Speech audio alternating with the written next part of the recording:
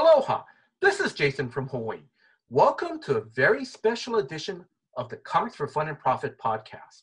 In this episode, I will be interviewing Chris Doc White and Gavin Hignight to promote the Prisoner retro-style action figures Kickstarter campaign that is currently going on. It's from Wandering Planets Toys. The Kickstarter will end on May 26th. Now, guys, did I get the toy company name correct? I'm sorry. Yeah, we're excited. Yeah, Wandering Planet Toys. Okay, all right. Now, for the listeners, I'm going to give a little bit of history of background history. So Chris Doc White is a writer, producer, filmmaker, and was a nominee with Sean Covell for an Independent Spirit Award back in 2005. He produced the movie Napoleon Dynamite back in 2004, Broken Heel in 2009, co-starring Timothy Hutton, and more recently 11/11 in 2018.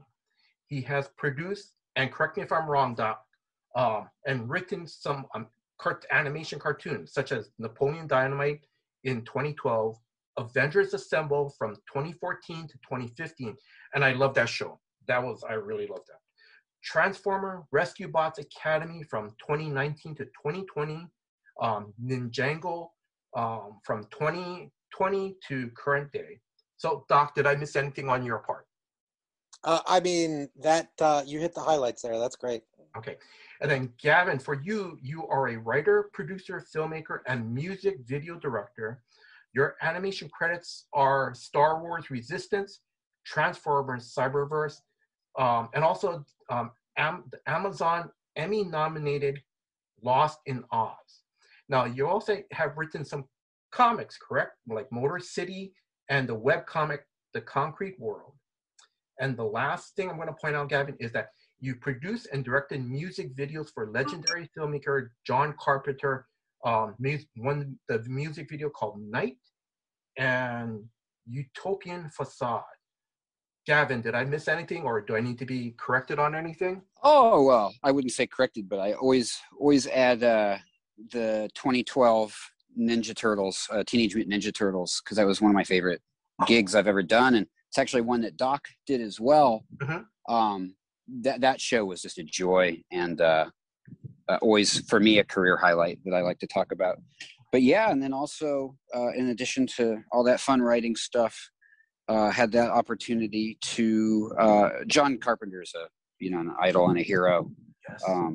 And it was really, really cool to be able to make a couple videos that you knew were going to be awesome because it was for his music. So even if the video, the visuals were no good, it was still going to be good because the soundtrack was him.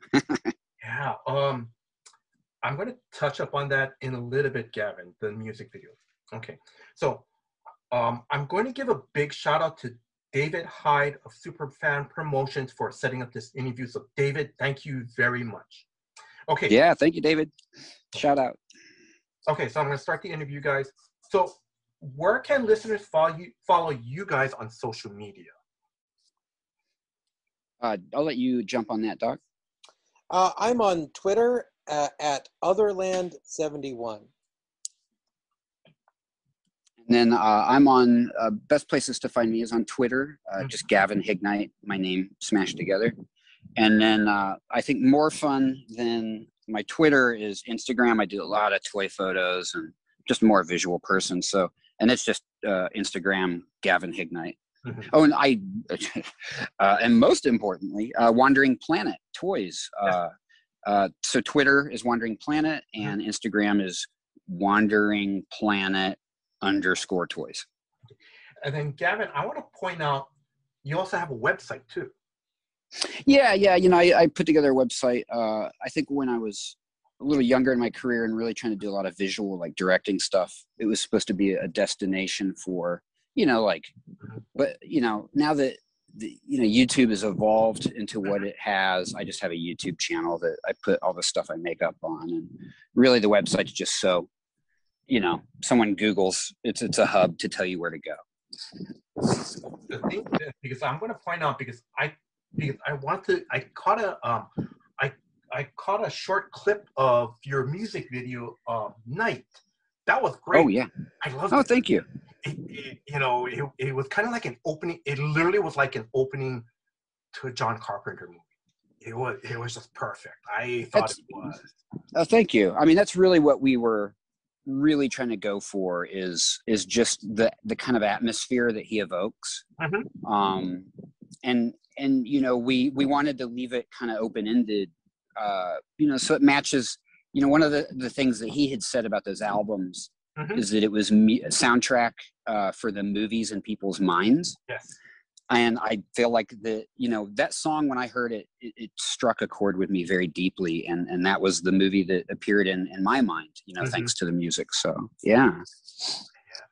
So listeners, if you guys get a chance, check out Gavin's website for that music video. Okay, so I'm going to go into you guys' origins, and we'll try, just a brief background origin story. So where did you guys grow up? I grew up just outside of Atlanta, Georgia, Mhm. a suburb of Atlanta, Georgia called Marietta. And that was, and we didn't move around a lot. I was in one house until I was 18. Mm-hmm. And then I grew up probably somewhat similarly. I was in a suburb of Denver, in Colorado, called Westminster. And I'm sure you may have heard of Boulder, Colorado. It's pretty popular spot. I was halfway between Denver and Boulder, so I kind of got the best of both. At the time I was growing up, Boulder was very. It wasn't as tech as it is now. It was still a very college town and kind of post hippie culture. Like Allen Ginsberg has an institute there and stuff. So yeah, I was exposed to a lot of cool, counterculture stuff. Mm-hmm. Even though I was like a suburban kid. All right. What was your guys' first comic book or pop culture experience? Wow. What wasn't? I mean, hell, man. I grew up, my first theater experiences were Star Wars and Raiders of the Lost Ark and Tron. And, stuff like Transformers and G.I. Joe was on TV. So how could I not be doing what I do now, right? My first issue, the first comic book I ever collected was I was in a 7-Eleven with my dad, and I saw the cover of, there was a Amazing Spider-Man cover where Peter Parker is standing over Aunt May's grave. It's actually it's issue 196 of Amazing, and this cover sort of blew my mind. And I asked my dad for it. I think it cost like 40 cents. Yes. And that was my first comic, and that started my collection. Oh my God. Okay. Now, talk about your guys' love for toys. Yeah. Geez. Yeah. I think they're conduits to being creative and imagination, especially like action figures and stuff that, is tangible that a kid, or in our case, adults, can have in their hand. So, like I said, I grew up during a very heavily action figure era. And I think it just stuck. And I think that as a child and, playing with those toys and stuff really fired up my imagination in a way that it still hasn't stopped. And I'm just very appreciative of it and try to, now that, I'm older and writing this stuff, I'm just trying to keep that cycle going for young minds to be able to enjoy like I did. Yeah, I agree. I mean, I think that I grew up in the 80s and like Gavin, and it was the golden age of toys. Like it was, it was Transformers and G.I. Joe, and it was, it was Voltron, and it was like everything else, And I think that the way that because you don't really have toy collectors, there are not many toy collectors that come from before that generation, right? That generation really kind of made toy collecting a thing for more than just kids. And I think that for us, it was sort of like getting introduced to a new medium, like in the sense that like when the first time a painter gets to play with paint, or the first time, someone who sketches in charcoal picks up a piece of charcoal.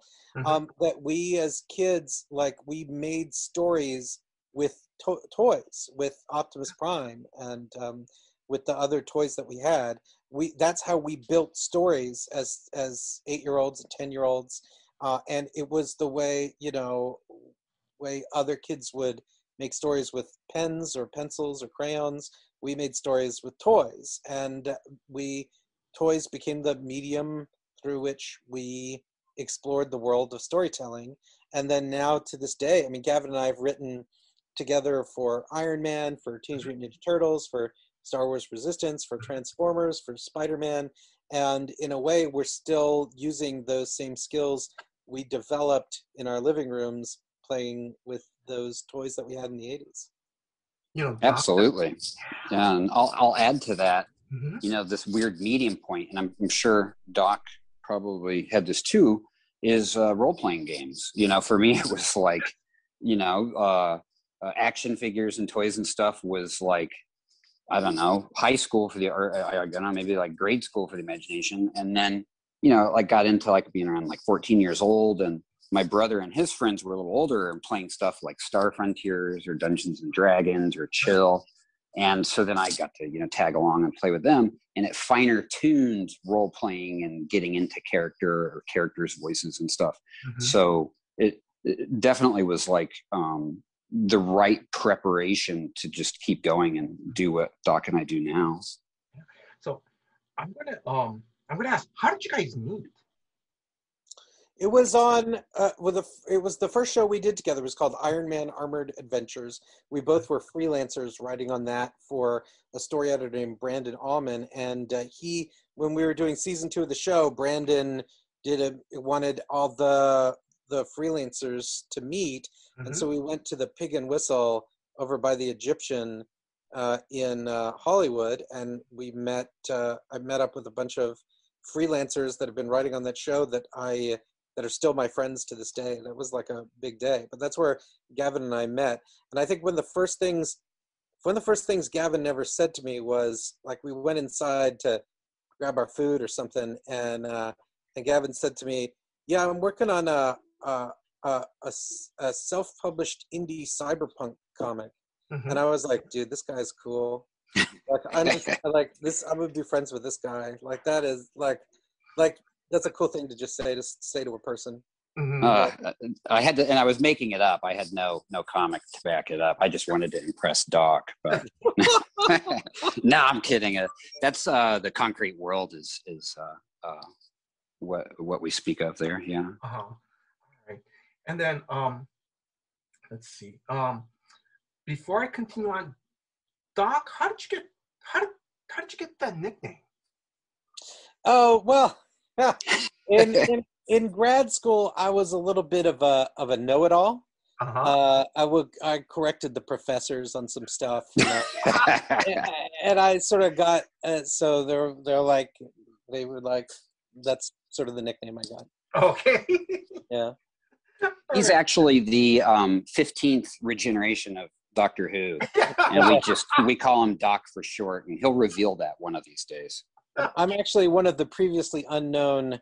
Yeah. Doctor. I'm a secret regeneration. Yeah. I'm one of the Mobius doctors. All right, and then so how, what is the origin story of Wandering Planet Toys? How did that come about? That's a newer origin story, and it's man, we're really excited about it. So we're both creatives.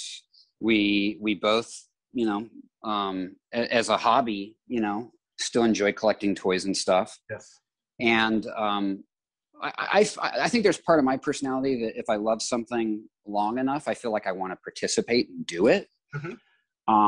So Kickstarter and just like advances in technology, we've met and or been fans or customers or backers of some really talented folks who are just making it happen, who are bringing like indie toys. Indie toys is a thing now. Yes. And thanks to crowdfunding and these people who've pushed the envelope. and I just was starting to get the itch to maybe try and make something. Mm-hmm. And at the same time, trying to figure out what was it, I wanted to do, what was within my means, or what was interesting enough to me to stick with it. Mm-hmm. And I don't know. Doc will speak to this. He's been a lifelong Prisoner fan. I got into it much later. Yes. And I may have said this somewhere else before, but being a fan of something, I want a souvenir of it. Like if I like something, I seek out, and I want to have it on my shelf, or and we just didn't have that for the Prisoner. Mm-hmm. There's not a lot of merchandising that was ever done, Mm-hmm. and it just kind of clicked. And knowing, Doc's love of toys and his knowledge of the Prisoner, Mm-hmm. I brought it up, and then kind of the rest is history. Like the enthusiasm that Doc brought towards making Prisoner reality, filled the sails, right? Like of the ship, and here we are. So Doc, before you start, let me just let our listeners know. So The Prisoner is a classic 1960s TV show that starred Patrick McGoohan. For me, the first time I saw actor Patrick McGoohan was in the movie Silver Streak. That was the first Gene Wilder, Richard Pryor team up. He played the bad guy, Roger Devereaux. To younger listeners, Patrick McGoohan is better known to Braveheart fans. He was King Edward Longshanks. And also Patrick McGoohan's, basically his last TV role was he did the voice for his role of number 6 in The Simpsons. The episode title was called The Computer Wore Menace Shoes. That was his final TV role. Now, I'm going to point back to you, Doc. Can you tell the fans what is The Prisoner about? Just go for it. Absolutely. So The Prisoner is a British TV show from 1967 that's sort of part spy show, part sci-fi, part avant-garde sort of, experimental filmmaking. It's just kind of a genre-busting, mind-bending series that is ostensibly about a unknown, unnamed, you never know his name, British intelligence agent who resigns his position with the British government and who storms out of the office. And he's packing up like he's going to leave the country or something, and he gets drugged and abducted. And when he wakes up, he thinks he's just back in his apartment. But when he goes to look out the window, it's not his apartment. He sees that he's actually in a bizarre little village, a beautiful but almost hauntingly so little village. And he runs out into the village and he says, "Where am I?" And everyone says, "The village." And he asks for a map of the village, and it's just sort of a map that just shows the buildings of the village and says, "Map of your village." And he gets a taxi to try to drive out of the village, and they say local service only. And everything is purchased in credit units.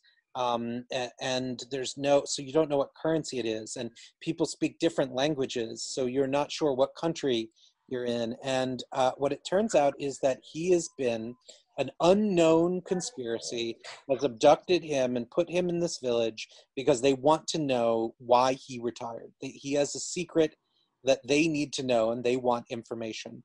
And so the series, which is only 17 episodes long, so it's very bingeable, is about the village trying to break number 6. They replaced his name with a number. You never know what his actual name is. And he's assigned number 6, and it's about the village trying to break number 6. And the head of the village is a character named Number 2.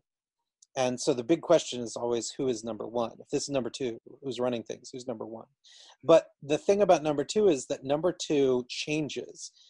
Almost every episode is a different number 2. In fact, sometimes there are multiple number 2s in every episode, as if the organization that runs the village is constantly replacing the leadership.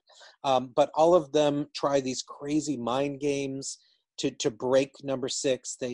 These crazy interrogation techniques, and number 6 is defiant and tries to resist all of these efforts. Now, I'm going to ask both of you guys, what was your first exposure or experience with The Prisoner, the TV Well, show? for me, what it was is I grew up in Georgia, and Georgia Public Broadcasting aired it after Doctor Who.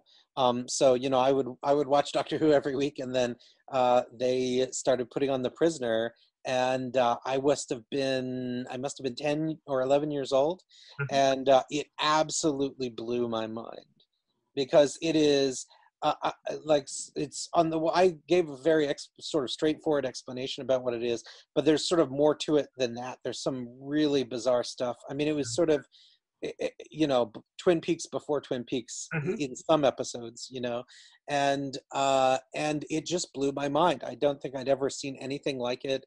It felt very allegorical. Like, it felt like it was making statements about things bigger than just the show itself. And it just was something, I was just immediately captivated. What about and I'd say for me, it's definitely a different. It came to me differently. I was probably about 5 years ago, maybe 6. Yes. I was in a writer's room, and we had some downtime where our brains were tired, and the showrunner on that show, Randolph, was, he's a lifelong fan, and we were talking about something, and it reminded him of the show, and he's like, I got to show you these opening credits. I've got to show you what the show looks like. And we watched it, and I'm already a pretty big fan of classic television and independent film, and this show feels like the best of both. It's made outside of the system in a way. I mean, just the thinking of it. And I think I very instantly was drawn to it, that it was just such a passion project for Patrick McGoohan, and that, he, using his star power from his previous series and was like, I'm going to make this thing that, like, how the heck did it get on television, right? Because it is so out there and it is so avant-garde, and you have this passionate person behind it who wrote it, who starred in it, who produced it, who it really is a labor of love, and you feel it in every frame of the film. And like Doc said, it pushes you to ponder and think about things much larger than it. And I think that's one of the reasons it's so timeless, and why, Doc, as a kid, right, Doc? I mean, you were young, or me as presumably an adult. There's magic in it, no matter the age you are when you discover it. So I think that's, and now, our Kickstarter's been running, and we've been meeting all these amazing Prisoner fans, and it's interesting that that synergy is not lost, no matter who it is who's drawn to it. It's very interesting. Let me just share you a little bit about my background about The Prisoner, because I think it was in the 80s, and I want to say, I think it was like a Starlog magazine that I read about it. And I rented video, just some, whatever videos they had at this movie museum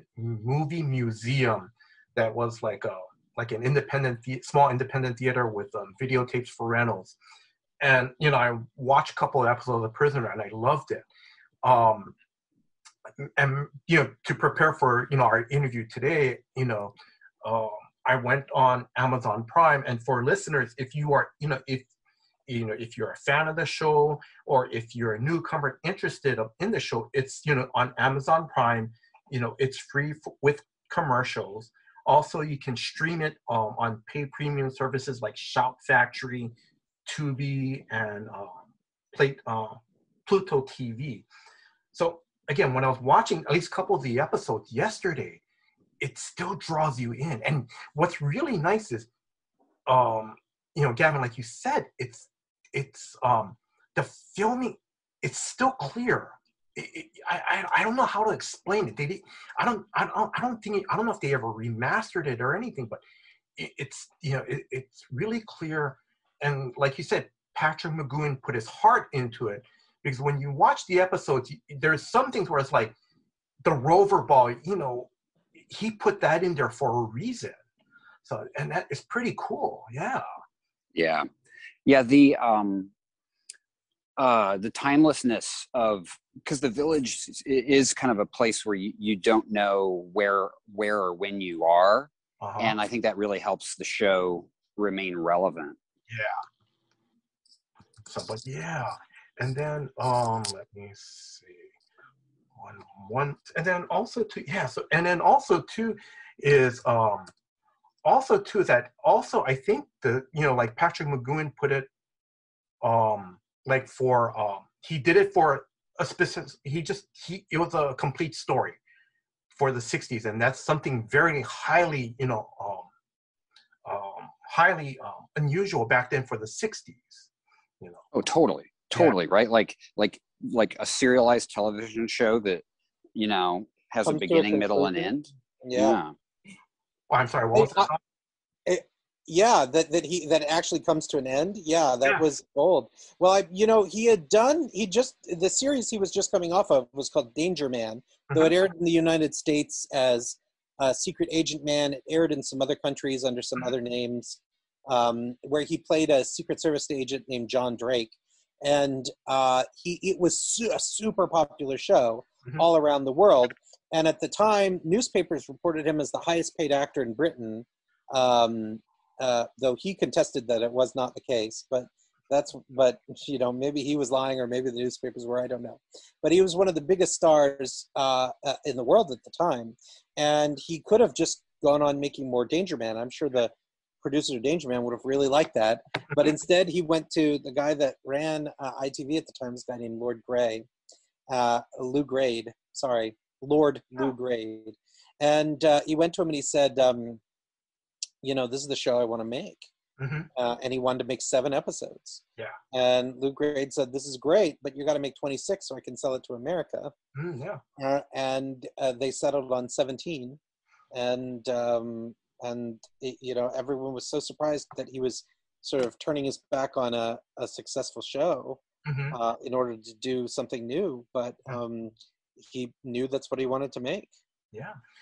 But I think also too, I'm wondering if he kind of knew that and I'm sorry, I know you guys are both writers, and forgive me for saying this, but I'm wondering if he knew that, if he tried to make it longer, it'll just, the story would get weaker, or it dies out, right? Yeah, it loses its, absolutely. Yeah.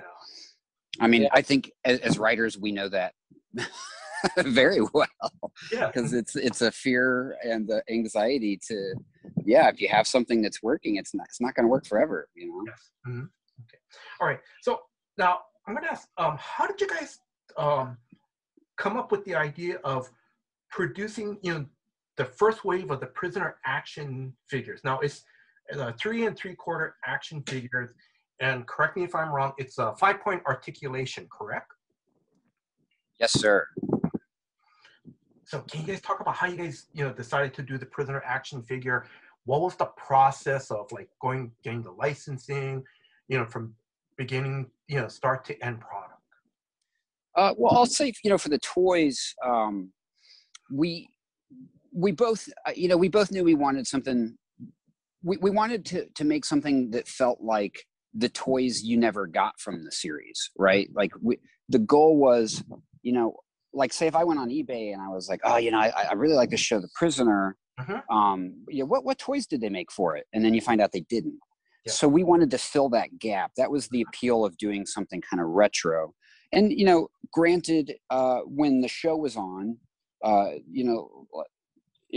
that era was more like the 12-inch G.I. Joe or, but for us, I think maybe just because, when we grew up and what was appealing, that Kenner Star Wars type vibe felt right to approach.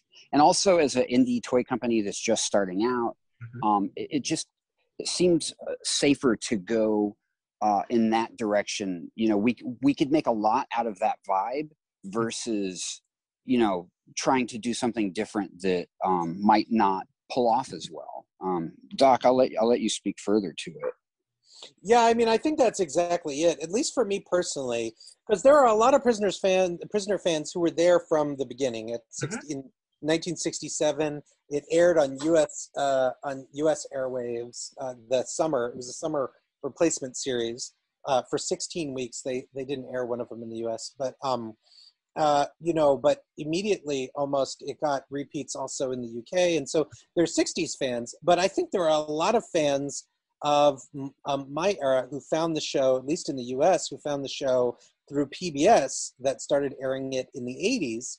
And so in my mind, this is like, I discovered the show in the 80s, and these were the kinds of toys, these retro 5-point articulated figures, the kinds of toys I was playing with in the 80s. So for me, the connection seems natural, like that this is the toy that would have happened in the era when I found the show. So that's why it feels emotionally right to me. Oh, okay. Now, and then for the business side of it, Doc and I both working, with the companies that we have and in a capacity of producers and stuff. It was just, a matter of, we had to find out who owned the rights at the time, and had anyone else already secured toy rights that would prevent us from pursuing this. And that was all very new territory, especially for me. But we found our way to ITV, who, still owns it. And they've just been fantastic. I think one of the things that's been great about them is, they're very protective over the prisoner. They want, things need to be, it has to be done right, and that's the kind of partner you want on a project, is one that understands, the creative that they own and wants to protect it and heighten it. So the type of notes that we've been given from them have just elevated the project and helped us fine tune on that side, on like that kind of businessy, the boring stuff you don't want to talk about. It has been very good. And then we've had just great exposure to the minds of other indie toy creators who have been very forward with us and very honest, and hopefully have helped us to avoid, some pitfalls and some traps as you set out to do this for the first time as an indie producer. Okay. Now, in this Kickstarter, like I said, this is the first wave. You have some of the figures, number 6 from The Arrival, number 6 from Checkmate, the 2-pack of number 6 and number 2 from Free For All. How did you guys decide what episode and the characters you guys wanted in the first wave set? How did that come about? Well, the Schizoid Man was a no-brainer. Schizoid Man is absolutely a fan favorite episode. It's Patrick McGoohan playing off Patrick McGoohan in the in ostensibly, without giving away spoilers, one of the tricks the village tries to use is to bring in a dead ringer for number 6, somebody who looks just like him, and then try to screw around with number 6's mind. If he really is who he thinks he is, and that kind of stuff. They play identity politics with him. Yeah, it's like an Evil Twin episode turned on its head. It's so brilliant. Yeah, it's really wonderful, and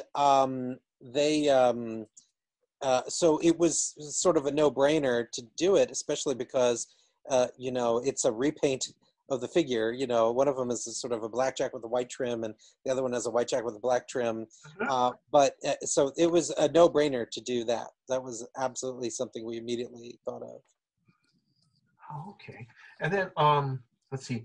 And then Free For All, the other episode 2-pack is Free For All, and that's that episode just seems so relevant. It's about the way that honestly, it's about the way that people try to subvert the democratic process. And that's something that just seems more relevant today than when Patrick McGoohan made that episode. And plus there's some fun accessories that you can make with it. So on a toy level, that was like okay, well, yeah, we're going to do Free For All.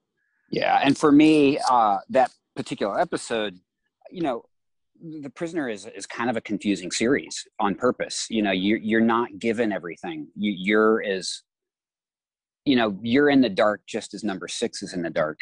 Mhm. And by the time I got to that episode and viewing, is I think when I kind of fell in love with the show, is when I realized it was a special show unlike others.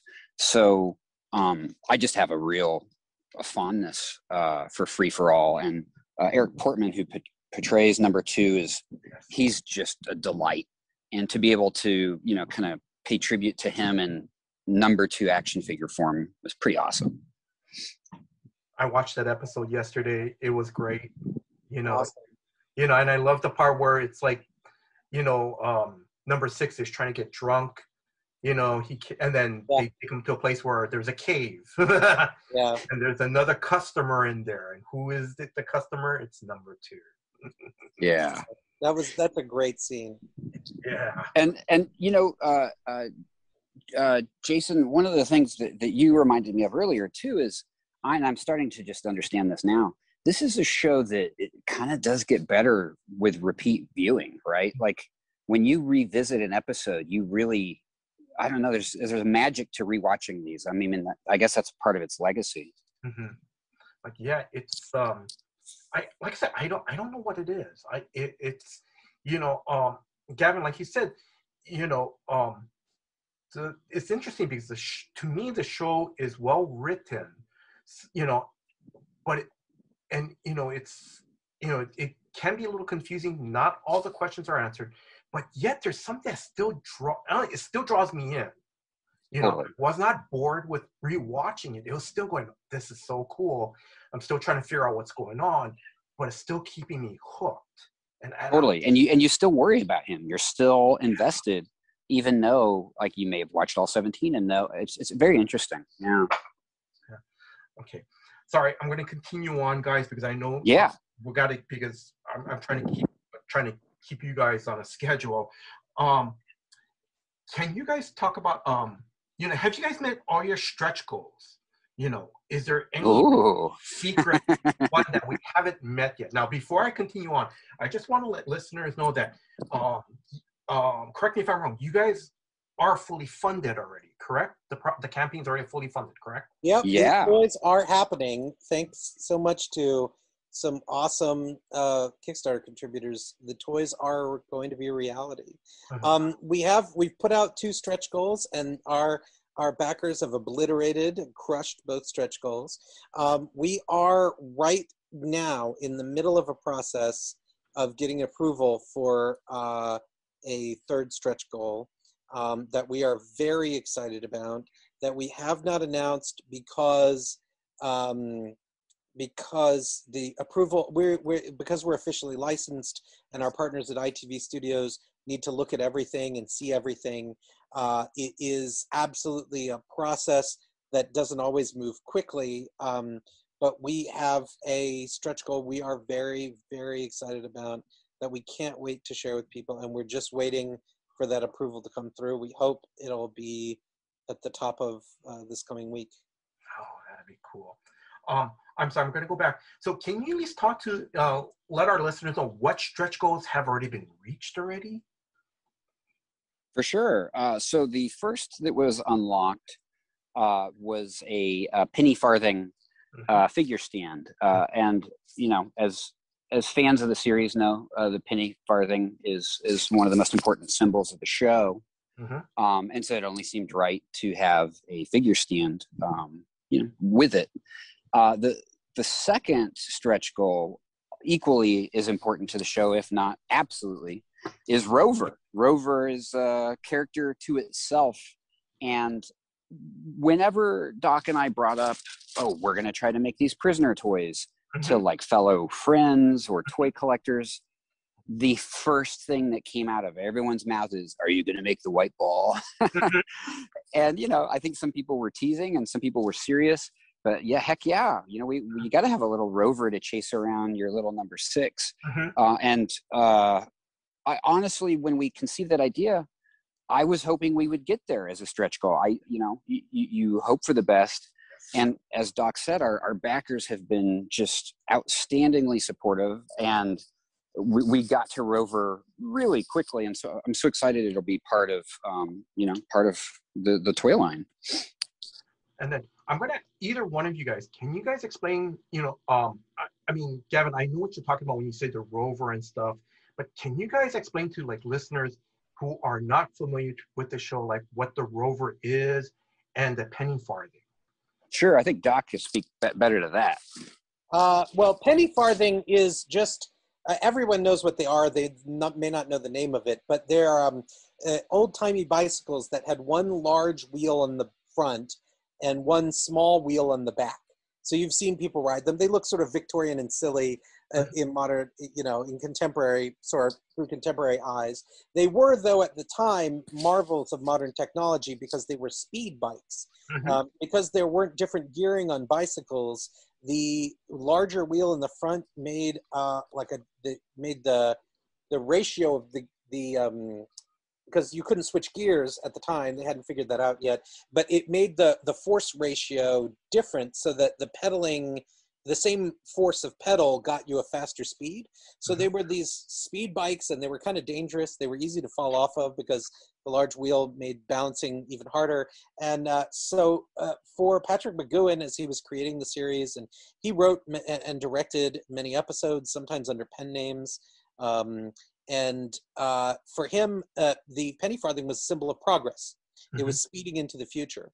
And so you see penny farthings, the end credits of the show is a penny farthing sort of slowly sort of being built. And you'll see penny farthings in various places in various episodes. And it's important to pay attention to them because, of where they are and what they mean in those scenes. So that is very much a symbol. The penny farthing is also on the buttons that they wear, the ones with your numbers. When they take away your name and give you a number, the button that the number is on has a penny farthing symbol on it, symbol of progress. And so, or what the village considers progress. And so that's very important. Then also Rover was the guardian of the village. Basically, if anyone tried to escape, there would be it looked like a sort of a white, translucent sort of sphere that would glow. It could be various sizes, and it would inflate, and it could come and just kind of like smother people and capture people. It had this creepy, almost electronic roaring sort of noise that it made, and it was just sort of a super haunting and almost surreal element of the show. The first time you see it in the first episode called Arrival, number 2 speaks, and then everyone in the whole village freezes, like they just freeze. And then you see that this white ball sort of inflate out of a fountain. They seem to always come from water or be associated with water, and it overcomes this guy who tries to run because presumably he's done something wrong and he's been caught. And the prisoner sees all this, number 6 sees all this. But Rover's sort of a haunting, it moves strangely. It was actually just a weather balloon. They had been trying to build a more advanced sort of electronic cart kind of thing with different gizmos, and the thing kept not working. And then the crew, Patrick and the crew, were out scouting in Wales where they shot the show and saw a weather balloon, and they were like, "What's that?" And Patrick McGoohan was like, "Get me one of those." And they ran off and got him one, and that's what wound up being the Rover. That's a cool backstory. Because again, Patrick McGoohan, to me, when I see him, he's like this, he seems like one of those typical British actor,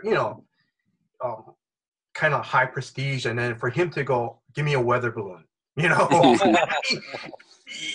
what I'm saying? Because because I've seen the episodes, I'm kind of going, "Oh my God, I can't believe this." The Rover is kind of like in the first episode, is kind of like beating him down on the beach.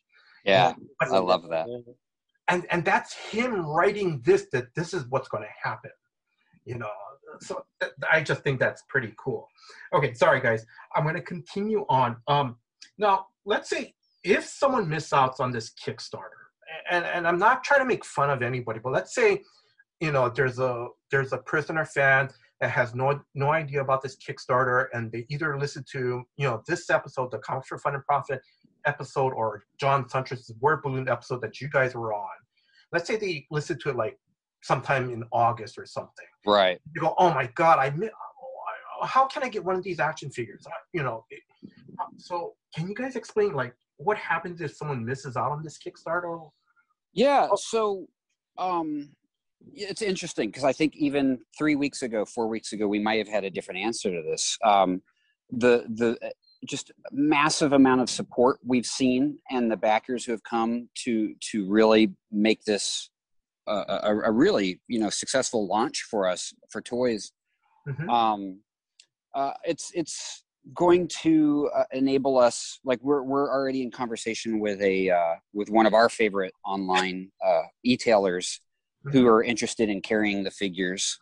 So yeah, we hope to be able to make them available after Kickstarter to select online retailers who do toys and stuff. There will of course be items in the Kickstarter that we're not going to remake, like the Arrival is an exclusive for the Kickstarter launch. Just to kind of say thanks to those who came on early and are making it happen with us. Mm-hmm.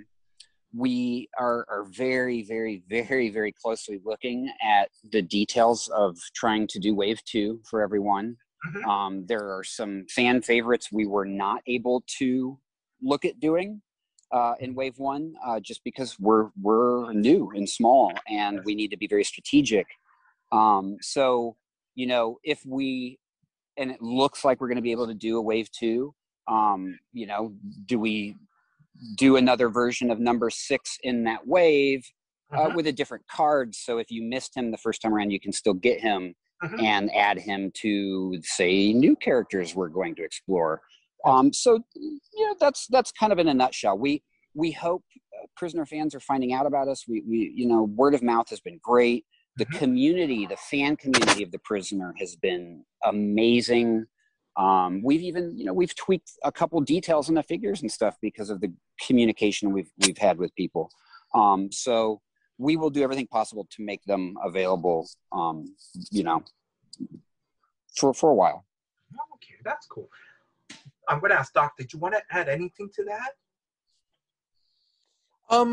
Well, no, I think that was a very comprehensive answer. We because of the reception, we always hoped that we'd get to do Wave 2, and the reception has been so strong that we have every expectation now of doing a Wave 2. It won't come fast. We want to, this is our first toy that we're manufacturing as a little indie startup company. We're going to go through the process. We're going to work with the factory. We're going to, get the kinks out of the system. So no one can expect a Wave 2 this year. But once fulfillment of Wave 1 is done, we have every expectation of offering a Wave 2. Now, can you guys describe to me your feelings, when you guys saw and touched the prototype figure? Can you guys describe that feeling? Well, I have to say, because of COVID, poor Doc has not been able to do that yet. Because of social distancing and the year we've all had. But I will say that when we got photos of the painted, I should mention Louis Tucci, who sculpted it. He sculpted in ZBrush. So for a while, this idea was virtual, right? We didn't have a physical product. But so we for prototype purposes, we did the 3D print, and a very talented painter named Eddie came in and did the painting job. And yeah, when we saw those photos of this thing, I was emotional about it. I was very moved and pleased. And when it arrived and I had it in hand, I was just so excited, man. Doc, and I'm going to lord over it and hold on to it, and Doc may never see it.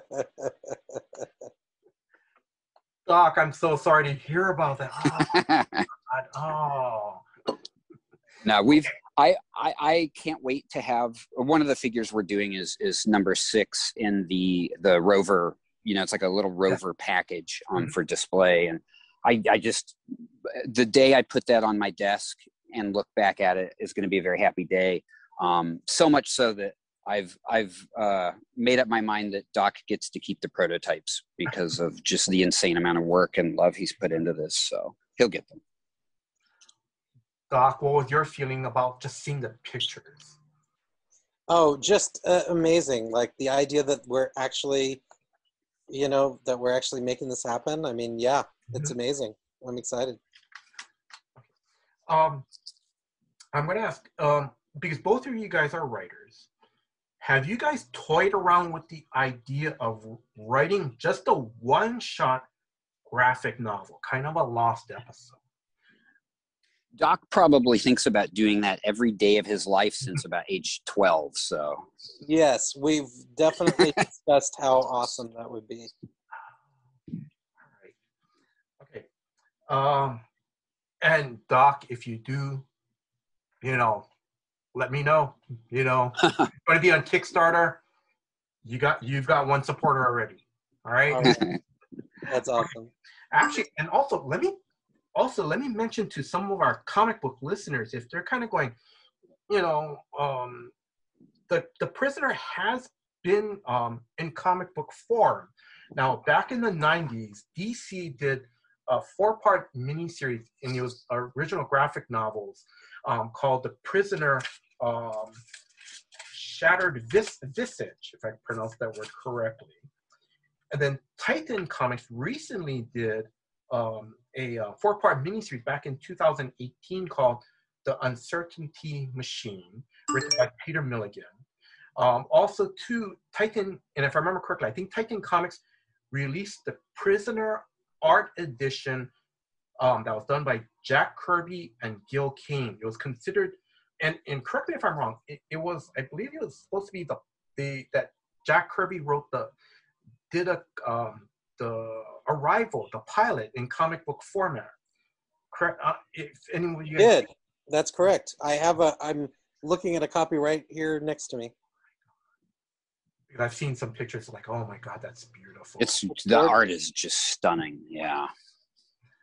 Yeah. I'm sorry, Doc, were you going to say something else about that art edition? Oh no, it's absolutely gorgeous, and I have it right here at my fingertips. Yes. We are getting a lot of interesting, just communication with backers. And we had a backer just a couple of days ago suggest, you guys should do figures based off of the comics. Mm-hmm. And like, how cool is that, right? Like if you think about like Star Wars expanded universe type stuff and like the Dark Horse, I was like, how cool is it that there could be. And of course, my first thought was, we have to do all the characters from the show first because the fans will kill us if we don't. Yeah. But how cool is it that there is kind of an expanded universe to the Prisoner in that way? Oh, yeah. And then, sorry, Gavin. And then one last thing for just like for a prose, and I didn't know this, that there was a prose novel written back in 2005 called The Prisoner's Dilemma. And it was written by Jonathan Blum and Rupert Booth. So if anyone's interested in continuing, want to read any more from, past the TV series. So, but yeah, so I just wanted to let Have you read that, Doc? I have not, no. Yeah, I didn't know about that one, actually. That's cool. I'll be honest with you, I didn't even know about it. I was Googling stuff on Amazon or just Googling stuff, just trying to make sure I got all my comic book information correct. And I was like, and I saw that, I was like, oh, okay. Yeah. So, all right. What kind of official licensing figures would you guys like to see Wandering Planets do in the future? And such as like of course. Well, like number 2 in the series, I will say that would be telling. Rest assured that being big fans of a lot of things, Doc and I have had many, many, many conversations of, wouldn't it be cool if, and I hope now, because The Prisoner has seen such a positive response, we get to explore some other stuff eventually. But we do, as collectors and fans, we want to make sure these are the toys that everybody wants, that they deserve. So we really are going to focus our attention for the next year on the manufacturing and the finishing. You've already seen the just gorgeous package design that Jenny our designer has put together. So, we're not going to get ahead of ourselves. We're really focused on making the prisoner figures that people have deserved for 50 years. And we think in doing that, we will, secure the ability to explore other stuff later. Doc, did you want to add anything to that? No, that says it perfectly. Okay. All right. Now, because I'm slowly wrapping this up, do you guys have any last words about your Prisoner Kickstarter campaign? Just that we are so thankful for the over 1,300 people so far that have pledged and backed the project. It's so amazing to realize there are so many fans of The Prisoner who are also toy fans, who are willing to sort of get on board and get behind this and make this a reality. It is more support than we ever expected we would see. It is really awesome, and that we are excited to get a chance to give these fans what they've been waiting for all this time. Yeah, I couldn't, exactly what Doc said. And we're just humbled and excited, and can't wait to make them reality and everyone have them on their shelves and in their hands. It's been really cool. I think we had hoped to make cool toys, and for our fellow fans and friends who like this, very quickly it's becoming a little community. And I don't know if I expected a community to form around this mission of ours to make these. So that's been great. And it's not too late for those who haven't backed. We're working, as Doc said, on a really cool stretch goal that we hope to announce hopefully this week.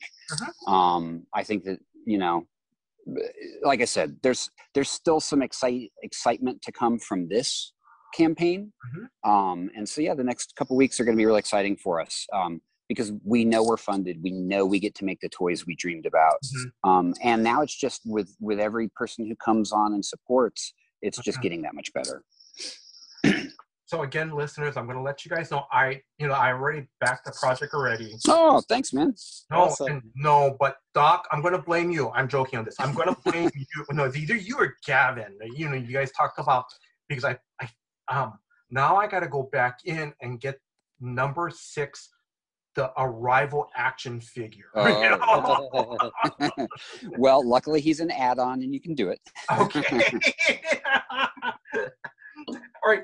I'm sorry. One more question before we start wrapping things up.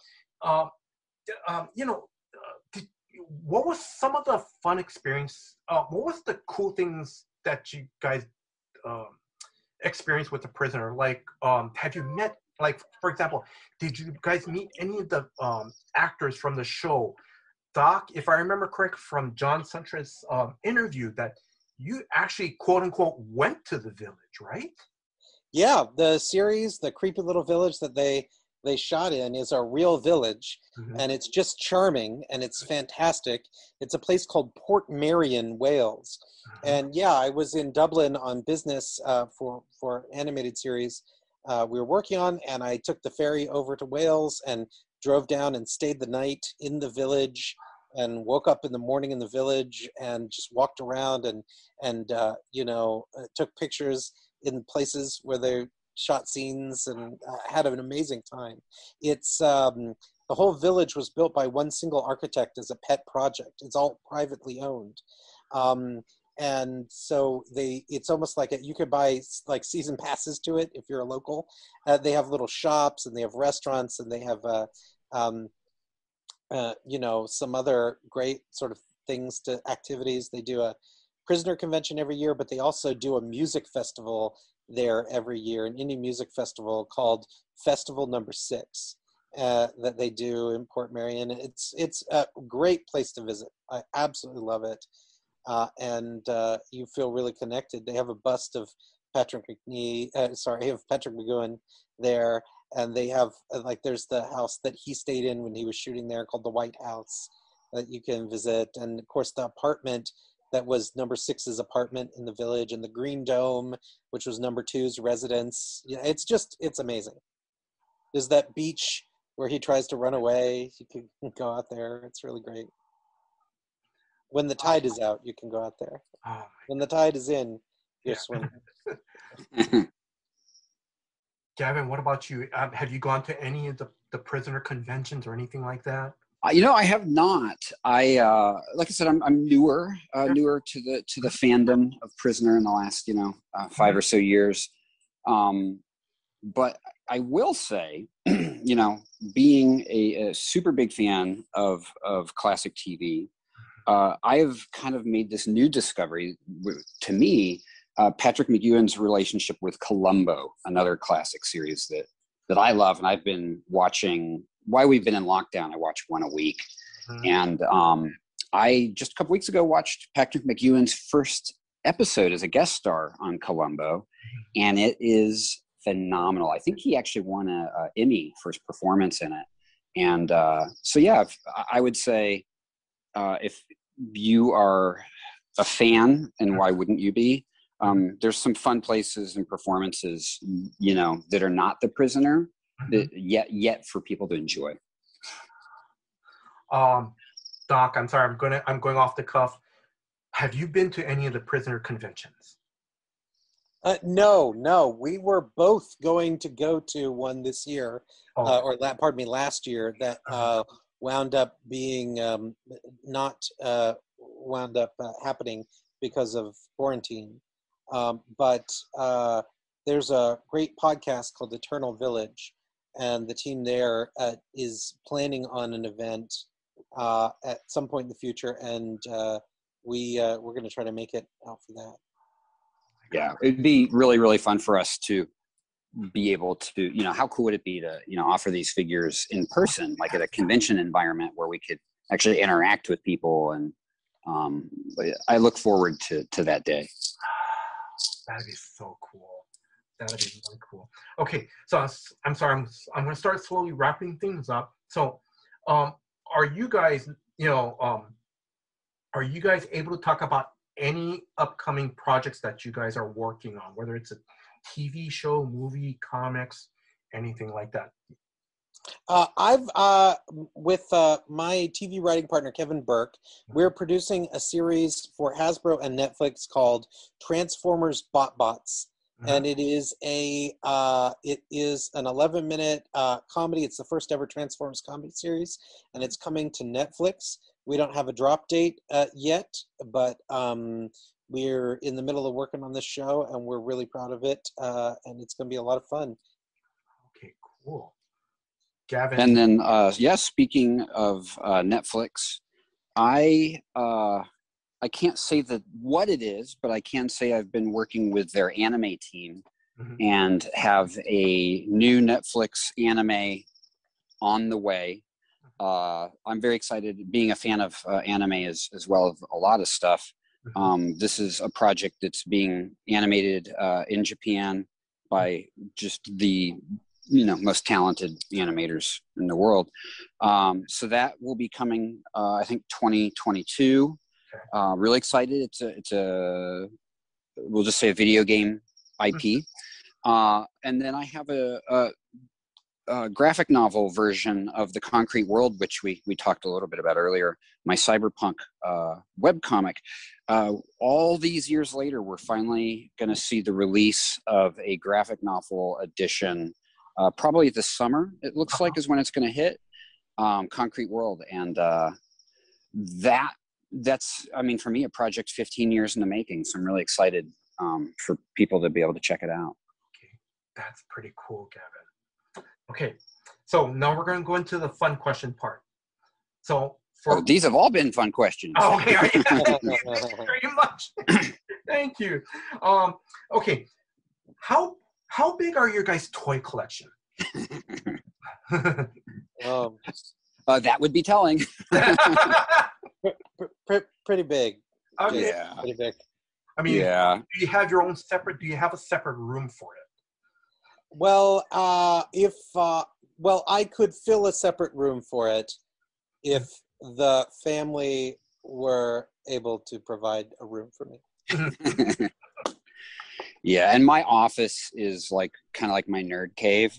So I've I need a TARDIS actually. I need something that's bigger on the inside because I'm kind of out of space. But yeah, I will say my favorite, the stuff I love, is on the shelves of my office that I can check it out, during the day while I'm working and stuff.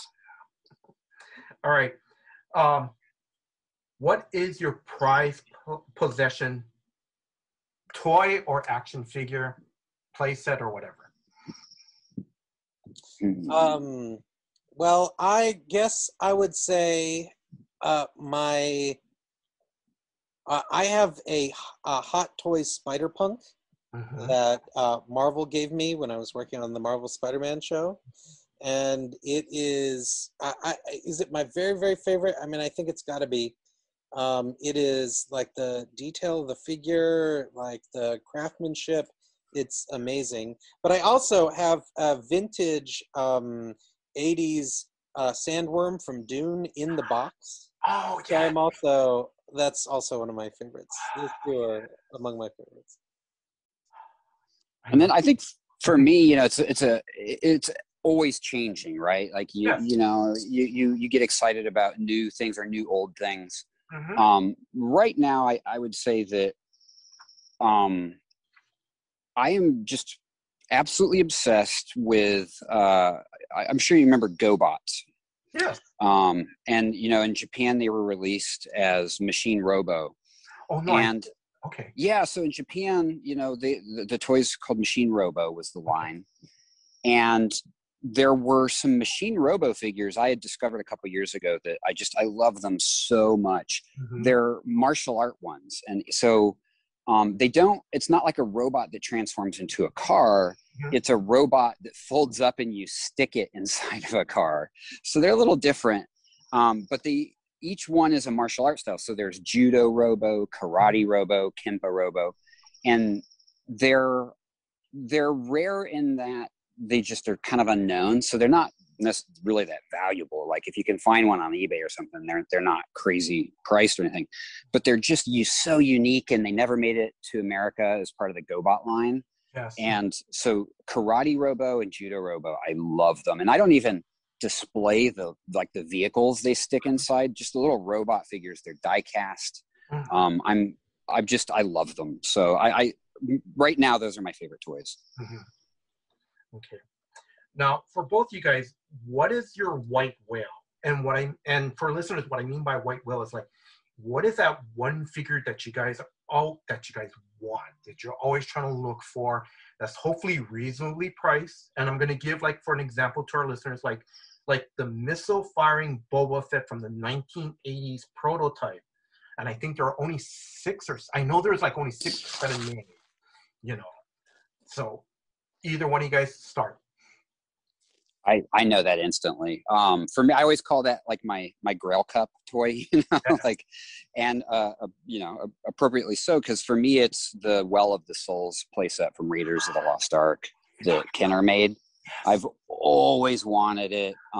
It has a lot of little pieces, so finding one complete with a box, I would want to like be able to display it with the figures. I wouldn't want to keep it mint or anything, but that's one that has always evaded me because I'm a bargain hunter, and wow, what a neat little playset. I would love to have one of those one day. I guess I'm gonna have to think and get back to you on White Whale. That's fine. He actually wants the White Whale toy from Moby Dick, which is really weird. Yeah. Those were really rare, to find it new in box. Oh my God. But Gavin, I know what you mean by that. The Well of Soul, that Raiders of the Lost Ark Well of Souls on playset. I remember seeing that. Oh my God, that brought back memories. I'll tell you something because I've been a collector my whole life. Like I went from being a kid playing with toys to a kid collecting them. Yeah. So along my journeys, I've found some pretty neat deals, and this will make other collectors cringe that it wasn't them. I once at a Toys R Us in Texas on a family vacation got the cargo truck, the from Raiders of the Lost Ark, the alley, like the street market play set with like the guy who had the little monkey. Yeah, yes. And the map room playset, which is one of the neatest toys ever made. Mm-hmm. It's like the little map and Indiana Jones, and I got them all for I think like $2.49 a piece on clearance. Wow. Yeah, yeah, and I was a kid, right? I $2.49 even then felt cheap. Like as an adult, you're like, I remember as a kid being like, I get that whole cargo truck for only $2.49, and I still got it, man. And then Doc, I have to go back to your Dune, the Sandworm. I remember seeing that, and when Dune, the original Dune movie that came out back in the '80s, I remember seeing that, on the shelves. And I'll be honest, I did watch the movie. It was kind of okay. Well, for me, it was kind of okay. But all I remember was those sandworms, and back then, as a teenager in high school, I didn't have money. It looked so cool, I couldn't buy it. Yeah. I think that's what drives us, right? That's what drives us is those moments and the stuff we couldn't get, and as adults, we're like, I'm gonna take care of that now. Sorry, I'm kind of going off the cuff here. Have you guys backed any of the HasLab Kickstarters? Yeah. Jabba, that sail barge, or I know they did a Unicron. Yeah. Unicron. Yeah. Have you guys backed up any of those projects? I'm just asking. Yeah, so I backed Unicron. Lifelong Transformers fan. I love the War for Cybertron toys, and I'm a biased because I got to work on the show. But I just the '86 movie, I think. Yeah, '86 movie is the cornerstone of my Transformers love. Mm-hmm. And I had to make Unicron happen, so I definitely was on board for that. So did you get it yet or anything? Oh yeah, and I have no idea where he's going to live because of my space issues. So it's right now he's sitting like a fine bottle of wine waiting to be opened. And then Doc, what about you? I have not backed HasLab. Okay. I hovered over the Razor's Crest so many times because it was so beautiful. I know. But ultimately I didn't do it. Which was the right decision because at the end of the season you would have been disappointed. Yeah. I'm going to tell you guys, and I don't know how. Well, if HasLab, because I know they've done the Sentinel one. Yeah. Oh yeah. The X-Men Sentinel. I'm going to say if they ever do a Galactus one. Yeah, dude. It would be hard to say no to. I don't know how I'm going to try to explain to my wife.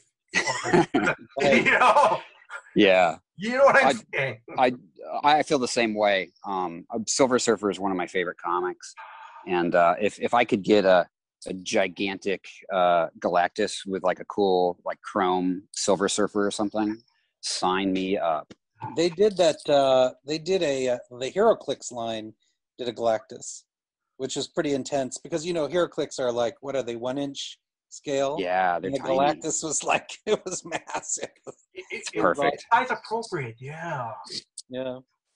All right, sorry guys, I'm going to keep moving on. Sorry guys, sorry I went off. No worries. Okay, so any shout outs to any LCS or a small independent toy shop in your area? Oh wow, well, a huge shout out to Big Bad Toy Store, who, because I especially during the last year with lockdown, it's hard to find stuff. You have to be safe and not go out and social distance and stuff. So it's been nice through both Hasbro Pulse and through Big Bad Toy Store to be able to, every now and then have a package come in and lift my spirits while we're all dealing with what we've dealt with the last year. I shop at Emerald Knights in Burbank. Oh, okay. All right. Um, next question. Have you guys been to Hawaii? Yes. And did you guys have a very good experience here, or where did you go? My first ever trip to Hawaii, I was on a location scout for a film called Beneath that I produced, which eventually we wound up producing in Vancouver, Canada. But we were producing, there was a brief period in time when we thought we'd be producing it in Hawaii. And so the studio flew me down, Paramount flew me down to do a location scout. And while we were there, we got hooked up with the location supervisor on Lost. And he invited us out to do a set visit for Lost. And so don't wait Okay. for the ending. Okay. And we were excited to do that, but then we wound up having to have a business meeting at that exact moment that was more important. And so we wound up not being able to accept the Lost set visit and instead did business. And we were like, oh, it's okay, because we're going to be shooting a whole movie here. We can go to set. We can visit those guys on set, at some other time. And then when we got back to the States, the numbers didn't work to shoot in Hawaii. We wound up shooting in Vancouver. And I did not go back to Hawaii during the course of production of Lost and never got to visit the set. So that's my first visit to Hawaii. Doc, I'm sorry to hear about that. Yes. Oh, that's so sad. It is. I actually have family in Hawaii and did a visit maybe 10 or 12 years ago. And I absolutely loved it. I love the people. I love the vibe. I'm not really like a water sports beach kind of dude, but I just loved the culture of Hawaii itself and just the vibe. One of my favorite things of all time is the classic Hawaii Five-0 TV show. So it was very important for me to, what's the mall there? Ala Moana? Yeah. It's very important for me to go to that mall because walking in from one of the parking lots is a bust of Jack Lord. And I really wanted to see it because I love his work and that show so much. So I look forward to the next time I can go back. Okay, and then what is your favorite takeout place in your area, and what is your favorite dish from there? We've got a place called Siam Cuisine here in Granada Hills, and it's all about the drunken noodles. And then for me, there's a restaurant in LA called Home State, which is Tex-Mex style tacos. And growing up with a mother from from Texas, it's just like the food that I don't get anymore, like home cooked, like Tex-Mex style. And I don't think I could pick a favorite. Home State, man, I love everything on their menu. So if you're ever in LA, kind of the Silver Lake area, I highly recommend it. Right. And then can you guys promote the Kickstarter and your social media platforms once again to our listeners? Sure. So Wandering Planet Toys is on, there's a Facebook page. There's an Instagram, which is Wandering Planet _toys, I believe. And then we are on Twitter at Wandering Planet. And our Twitter's super active. Please follow us there. And Instagram's fun. We'll be previewing a lot of the process of making these toys over the next year on that Instagram. What about you? And I'm on Twitter at Otherland71.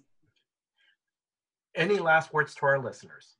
Just thank you for a great interview and a really enjoyable time talking about all this stuff. And it's been fun, man.